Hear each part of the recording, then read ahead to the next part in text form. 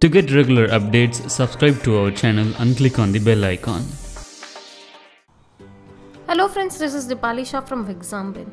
In this lesson of the environment, we are going to be looking at the concept of biodiversity, its measurement and much more. If you are watching this show for the first time, do not forget to subscribe to our channel to get the regular updates. So, let's get started. Concept of biodiversity. Biodiversity is the variety of plant and animal life in the world or in a particular habitat. Measurements of biodiversity. The biodiversity is measured by two major components such as species richness and the species evenness. The species richness can be defined as it is the measure of number of species found in a community and can be further divided into the alpha diversity. It refers to the diversity within a particular area or the ecosystem and is usually expressed by a number of species in the ecosystem. Beta diversity. It is a comparison of the diversity between the ecosystems, usually measured as the change in amount of species between the ecosystems. Gamma diversity. It is a measure of the overall diversity for the different ecosystems within a region. Species evenness. It measures the proportion of species at a given site. For example, the low evenness indicate that a few species dominate the site. Genetic diversity. The genetic diversity is the total number of genetic characteristics in the genetic makeup of a species. A single species might show high diversity at the genetic level. For example, human being has different genes such as Chinese, Indian, American, African, etc. India has more than 50,000 genetically different strains of rice and 1,000 varieties of mango. The genetic diversity allows the species to adapt to changing environment. This diversity aims to ensure that some species survive the drastic changes and thus carry on desirable genes. Species diversity. It is the ratio of one species population over the total number of organisms across all species in the given biome. 0 would be an infinite diversity and 1 represents only one species present. The species diversity is a measure of the diversity within an ecological community that incorporates both the species richness, the number of species in a community, and the evenness of species. For example, the Western Ghats have a greater amphibian species diversity than the Eastern Ghats. There are more than 2 lakh species in India, of which several of them are confined to the India. Endemism is the ecological state of a species being unique to a defined geographical location such as an island, nation, country or other defined zone or habitat type. Organisms that are indigenous to a place are not endemic to it if they are also found elsewhere. A particular type of animal or plant may be endemic to a zone, a state or a country. The extreme opposite of endemism is cosmopolitan distribution. Species differ from one another, markedly in their genetic makeup, do not interbreed in nature. Closely related species, however, have in common much of their hereditary characteristics. For instance, about 98.4% of the genes of humans and chimpanzees are the same. According to the IUCN in 2004, the total number of plant and animal species described so far is slightly more than 1.5 million, but we have no clear idea of how many species are yet to be discovered and described. A large proportion of the species waiting to be discovered are in the tropics. Estimated place the global species diversity at about 7 million. More than 70% of all the species recorded are animals, while plants including algae, fungi, bryophorates, gymnosperms and angiosperms comprise no more than 22% of the total. Among animals, insects are the most species-rich taxonomic group, making up for more than 70% of the total. That means out of every 10 animals on this planet, 7 are insects. The number of fungi species in the world is more than the combined total of the species of fishes, amphibians, reptiles and mammals. It should be noted that these estimates do not have any figures for the prokaryotes. Biologists are not sure about how many prokaryotic species there might be. In general, the species diversity decreases as we move away from the equator towards the pole, with the very few exceptions of the tropics latitudinal range of 23.5 degree north to 25.5 degree south harbors more species than the temperate or the polar areas. India, with much of its land area in the tropical latitude, has more than 1,200 species of bird. The largely tropical Amazonian rainforest in the South America has the greatest biodiversity on the earth. It is home to more than 40,000 species of plants, 3,000 of species of fishes, 1,300 species of birds, 427 of mammals, and 427 of amphibians, 378 of reptiles, and of more than 1,25,000 invertebrates. Why do tropics have the greater biological diversity?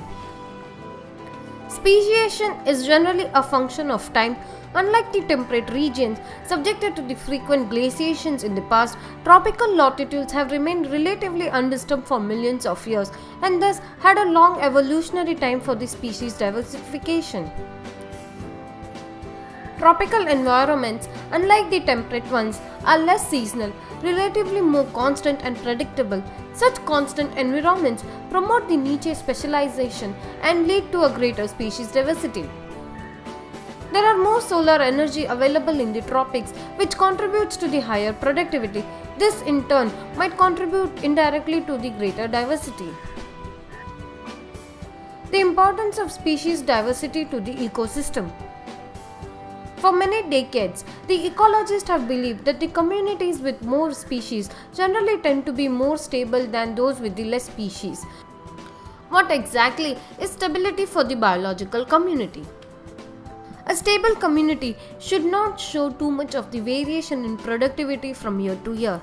It must be either resistant or resilient to the occasional disturbance, such as natural or man-made, and it must also be resistant to the invasions by the alien species.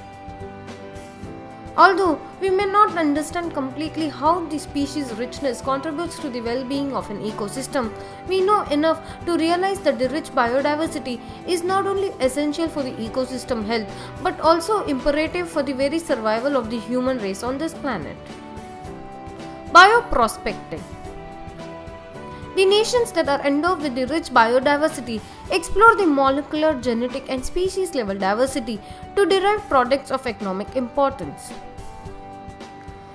Keystone species and the foundation species. Keystone species is a species whose addition to or loss from an ecosystem leads to the major changes in the occurrence of at least one other species. A classic keystone species is a predator that prevents a particular herbivorous species from eliminating the dominant plant species. The top predator, such as lion, tiger, crocodile, jaguar, are considered as a keystone species because it regulates all the other animal population indirectly. Hence, the top predators are given much consideration in the conservation. Certain species in an ecosystem is considered more important in determining the presence of many other species in that ecosystem. If a keystone species is lost, it will result in the degradation of the whole ecosystem. For example, a certain plant species, for example ebony, Indian laurel, exclusively depends upon bats for its pollination. If the bat population is reduced, then the regeneration of the particular plants becomes even more difficult. Foundation species is a dominant primary producer in an ecosystem both in terms of abundance and influence. For example, kelp in the kelp forest and corals in the coral reef. A flagship species is a species chosen to represent an environmental cause such as an ecosystem in need of the conservation. These species are chosen for their vulnerability, attractiveness or the distinctiveness in order to get the support and acknowledgement from the public at large. The few examples are Indian tiger, African elephant, giant panda of China, mountain gorilla of the Central Africa, orangutan of the Southeast Asia and the leatherback sea turtle. Ecological diversity. The ecological diversity refers to the different types of habitats. A habitat is the cumulative factor of the climate, vegetation and geography of the region. It includes the various biological zones such as lake, desert, coast, estuaries, wetlands, mangroves, and coral reefs, etc. At the ecosystem level, India, for instance, with its deserts, rainforests, mangroves, coral reefs, wetlands, estuaries, and alpine meadows, has a greater ecosystem diversity than a Scandinavian country like Norway. Biodiversity of India. India is recognized as one of the mega diverse countries, rich in biodiversity and associated with the traditional knowledge. India has 23.39% of its geographical area under the forest and tree cover.